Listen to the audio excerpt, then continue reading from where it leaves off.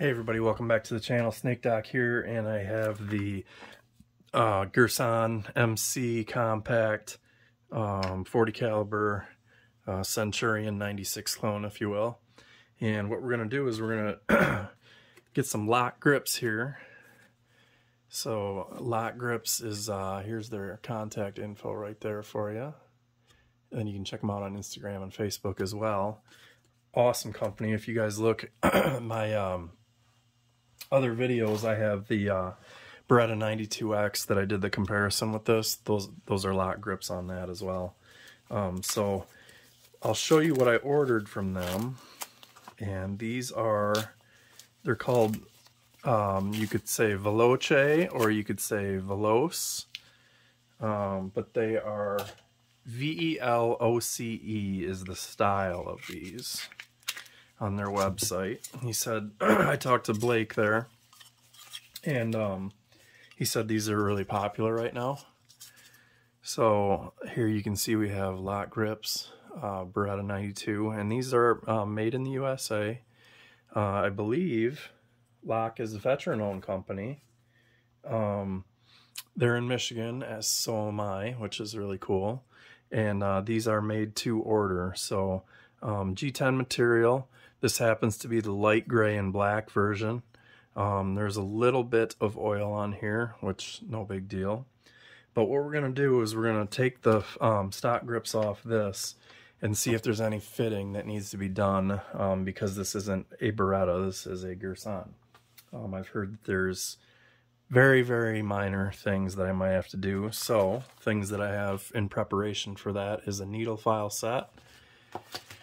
And I have some tape, and what we're going to do with the tape is on the back side, I've seen in another, and that doesn't mean that this one's going to be the same way, but if the grip is too big this way, I can just put a tape line on the back side of the grip, and then we'll take it over to the belt sander, or we'll file it down, depending on how much needs to come off. So let me grab the screwdriver, and we'll get cracking on these grips right here. I think this tip should work well. So you just want to give some downward pressure when you take your screws out. And let's see, I don't know if this is going to have... Okay, so the Girsan grips don't have any washers or bushings. Not bushings, I guess, but O-rings or have you ever seen the serrated washers that are underneath on the factory Berettas? This has neither, at least on that top one. So let's take this one out.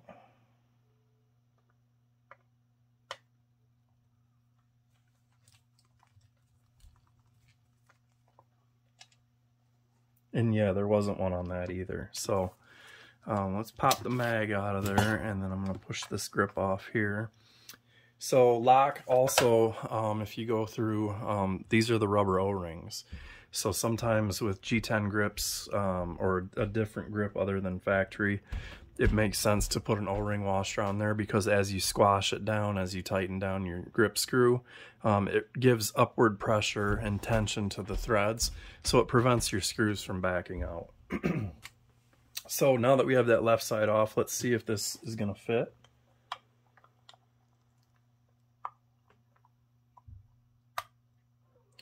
So the bottom snapped on, and the top is literally just barely not right. So let's check the other side, and then I'll do some modifications. So it looks like right now I just need to file the bottom side of this circle right here. And that very little looks like it's necessary, and that should drop right on. So let's go ahead and remove the other side.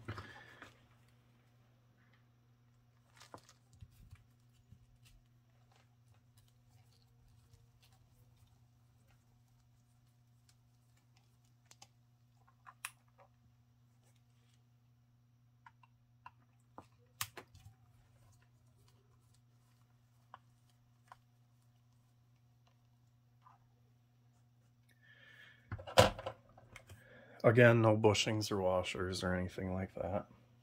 I keep saying bushings. So we want to try the right side grip panel. And this area right here is relieved for the trigger bar. It's an external trigger bar on the Beretta. So you just want to make sure that you have clearance for that if this fits on. So this one, oh, that's so close. So the trigger action seems to be okay. The top is on, the bottom is not quite. But see if I snap the bottom on. So it looks like you could, which way do I want to go though? Do I want to take it off the top? I think I'm going to take it off the top side of the bottom hole. So let me get my file set out here, and I'll show you which one I'm going to use. If you look at the shapes right here, this tells you exactly what file it is. So I'm going to use a round file, and these are high friction, but they're fine. So they don't take a ton of material at a time, but they're aggressive. But you can really do some good detail work with them. So let me flip the safety up and check this one more time. So if I snap that top on, where am I at on the bottom here?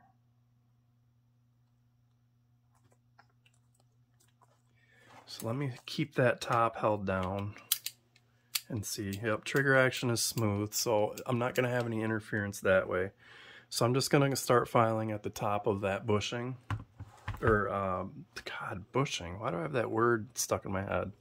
The top of that grip screw hole. And then we'll just keep doing little bits at a time, and then we'll test fit.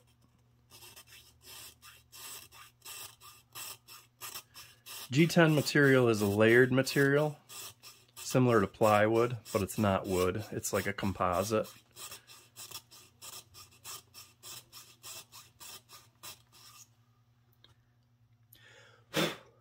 All right, so let's see if that did anything.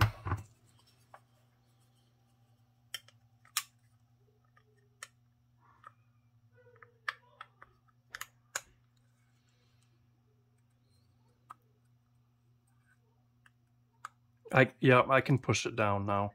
So all it took was that, and that grip is on there now, and it's on flush. So it is sitting tight to the frame. Trigger action is, I'll show clear here. Trigger action's not impeded at all. So now what I would just do is throw my O-rings on, and then put the grip screw on. So let's check out the back fit. So there is, right here, there is a tiny bit of overlap. Let me see if that's, it's not really noticeable in hand. So I think I'm going to leave it alone for right now. Well, let's get the other grip fitted, put the screws on, and see what we think.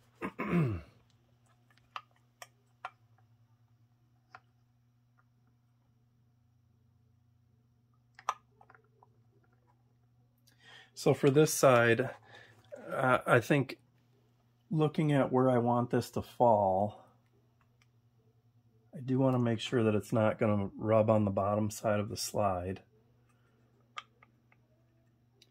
So I am going to do the same thing. I'm gonna file on the top of the bottom screw hole again. So I just hold the grip upside down and put downward pressure on it so it doesn't flop all over. Stick my needle file in there, and there you can see the G10 material that had come off on that. So I'm just gonna do the same thing here.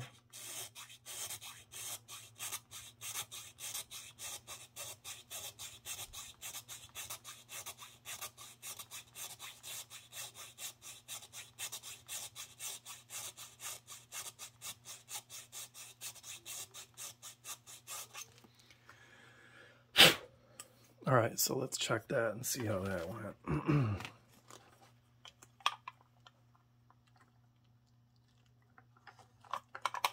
This one's going to need a little bit more, it looks like.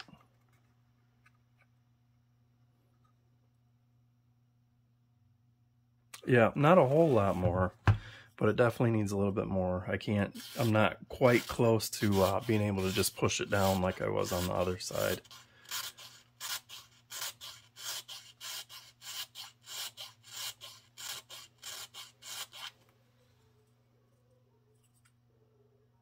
So if you look at the back side, I've just changed it from round. You can see where I'm coming through there.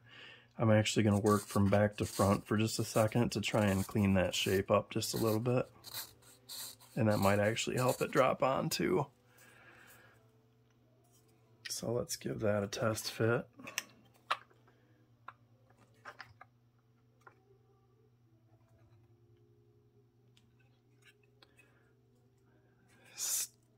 Oh, it's so close. Look at. So, oh, it's so close. See, it's like stuck on there now. It's not quite a perfect fit though, so I do want to file a little bit more. There we go.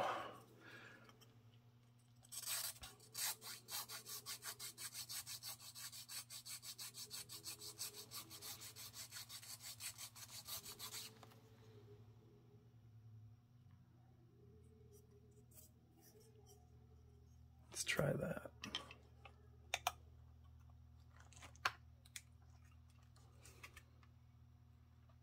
And there we can see it fits nice and flush.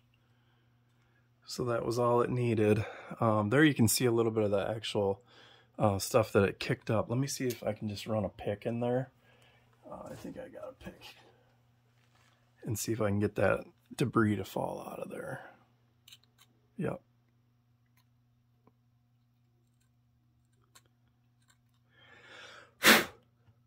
So there you can see that cleaned up. So let's go ahead and throw the O-rings in and then tighten down the screws. And hopefully they have enough throw in the threads to be able to reach the holes and give me a few turns in there.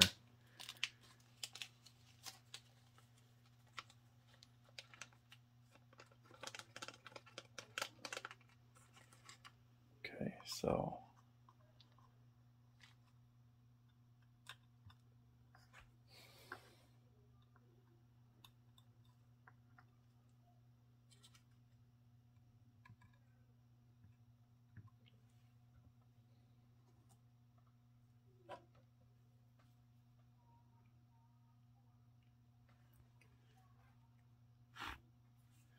sorry if my arm gets in the way here. I'm just going to start these by, see if I can just start them with my finger.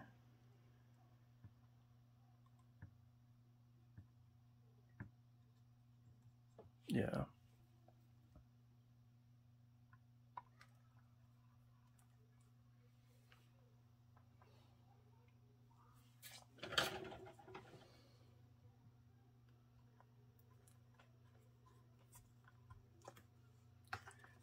So the O-rings might actually be too much. I don't know if I can get them to squash down low enough, but we're going to find out here. Top one seems to be doing pretty well.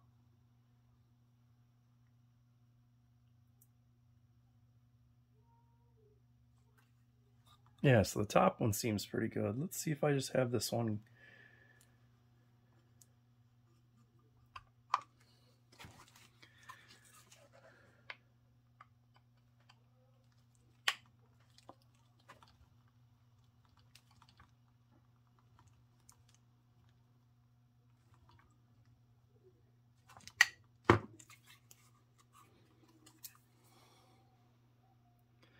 So you see how the bottom one is just sticking up higher than the top?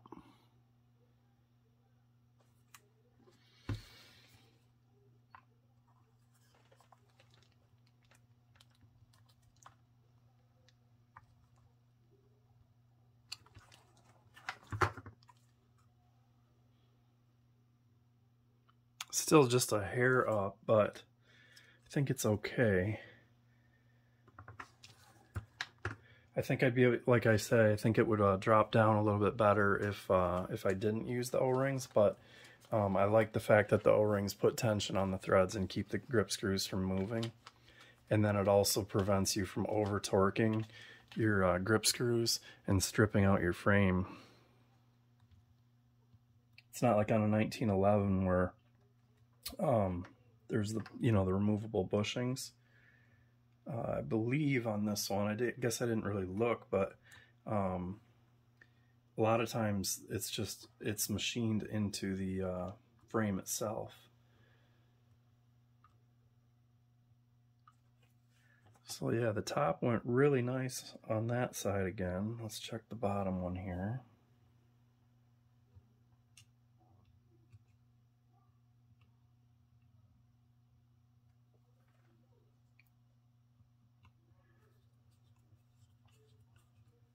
Yeah, this one's going in a lot smoother than that other side did. And let me show you now, because this side is going to be, see, it's basically like flush. So now let's take a look at this back. God, it's so minimal. I really don't, you're not even going to feel it. Oh my God, and what a difference these made in traction. This is such a good grip design, I'm telling you. Oh my gosh, it's not something that you would want to carry against bare skin because it's very aggressive. And like I said, G10 is a good material, so you could, you know, potentially sand it and buff it down a little bit to get it if it's too aggressive for you. But oh my God, that there's no way that gun's gonna move in your hand. Like, it feels so locked in. I mean, Lok Grips, how appropriate is that, right? Because it really locks into your hand. So these are definitely a win, right? I mean, look at how it made the gun look. Massive difference from just chintzy black plastic, right? And again, let's show clear. We're gonna have it here, single action mode. We can watch the trigger bar. The trigger bar doesn't move a whole lot in single action, but it does for double action, and we're fully functioning. So no issues with that. Mag still drops free, so we don't have any anything impeding into the mag well there. They look fantastic. I'm gonna take that screw back out and try it again. I think there might just be some debris in there keeping that one up. So there it is, guys. Check them out again. Lok Grips. So if you have these Girsan Regard, these Beretta clones, a needle file, or you could probably even roll up sandpaper and just work it through the hole like that. And these work fantastic. So check them out. Really reasonably priced grips, lots of cool designs, tons of different colors, and custom made to order. Can't beat that with a bat. So thank you guys for watching, and always shoot safe.